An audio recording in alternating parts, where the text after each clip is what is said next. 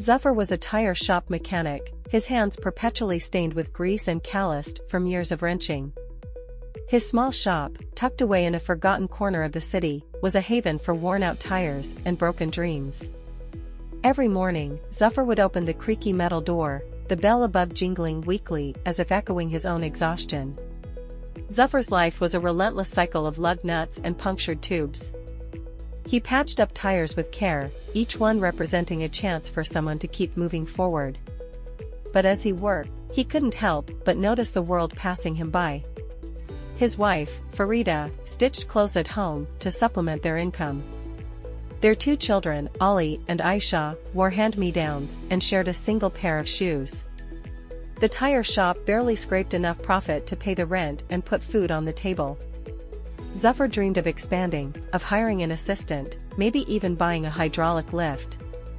But dreams were luxuries he couldn't afford. One sweltering afternoon, a well-dressed man stepped into the shop. His shiny shoes contrasted sharply with the worn-out rubber around him. He introduced himself as Mr. Khan, the owner of a large tire dealership. "I need a reliable mechanic," Mr. Khan said, eyeing Zuffer's grease-streaked face. "Someone who can handle volume. Are you interested?" Zuffer's heart raced.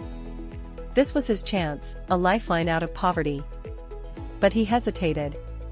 His little shop held memories, the laughter of customers, the smell of rubber, the warmth of Farida's chai. Could he leave it all behind?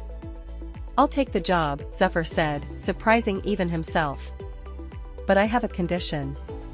I want to keep the shop open for repairs, maybe hire an apprentice." Mr. Khan raised an eyebrow but agreed. Zuffer's hand shook as he signed the contract. The next day, he donned a clean shirt and stepped into the gleaming dealership. The air smelled of new tires and success. Days turned into weeks, and Zuffer worked tirelessly. He fixed high-end cars, negotiated deals, and earned a steady salary. But the shop remained empty, its metal door rusting in neglect. One evening, as he polished a set of alloy wheels, Zuffer received a call. Farida's voice trembled.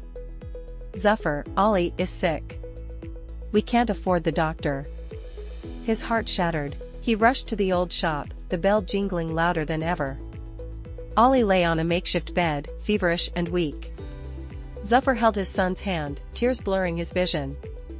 He made a choice, the shop or his family.